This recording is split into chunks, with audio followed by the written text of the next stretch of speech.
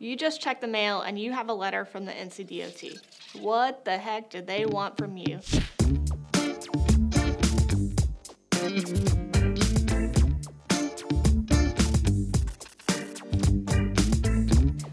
Weber. I'm an attorney with Thomas & Weber, and we practice here locally in Mooresville, Lake Norman area. Maybe you're wondering, why did the NCDOT send me a letter saying that they were going to take my property? Today in this video, I'm going to explain to you what the eminent domain process is, what it means, why the government's allowed to do it, and what might happen whether you decide to go forward with an attorney or without.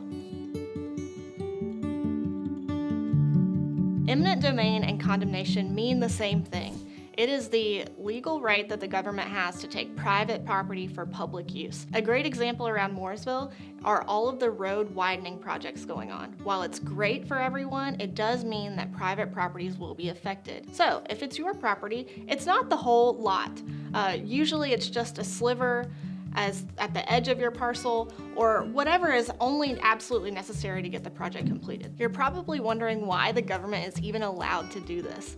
And it's a legal right, they're able to do it, but you as a landowner, you also have the right to be paid a fair amount for the land that's taken by the government.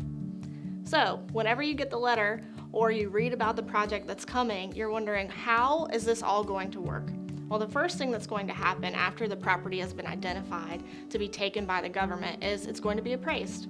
And then after that, the government is going to make you an offer. Now, that offer might sound good to you at the time, but is likely not the best offer that you can get. So if you decide to take the first offer, the process is done. The government's going to take the property and you're only going to get exactly what they offered you. But you could negotiate. If you don't accept the government's offer, they're still going to move forward with the project. The project is not stopping just because you say no to the first number.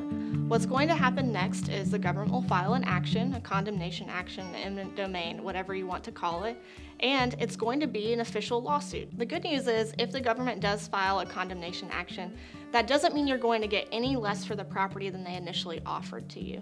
The government will set aside that amount of money and continue on with the project so that the two parties, the government and you, can continue negotiating for what is going to ultimately be a fair value for the property.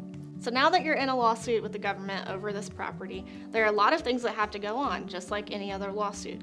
So you're going to have to answer the lawsuit, which means making a court filing. You're going to have to conduct discovery, which means getting experts, sending written questions to the government to be answered in a certain amount of time.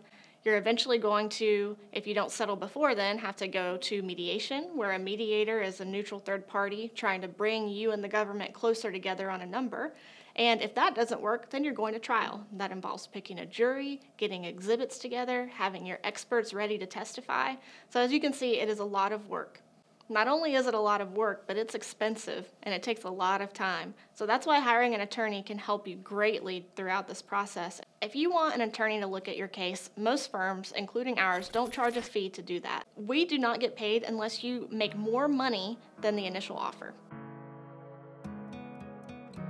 So now you know what eminent domain is, which is the government's right to take private property for public use. You know that the process can be short if you take the initial offer, or it could be long if you go to trial. And there's a lot that goes on in between. I'm Tiffany Weber, a real estate attorney with Thomas & Weber in Mooresville, and if we can help you, give us a call.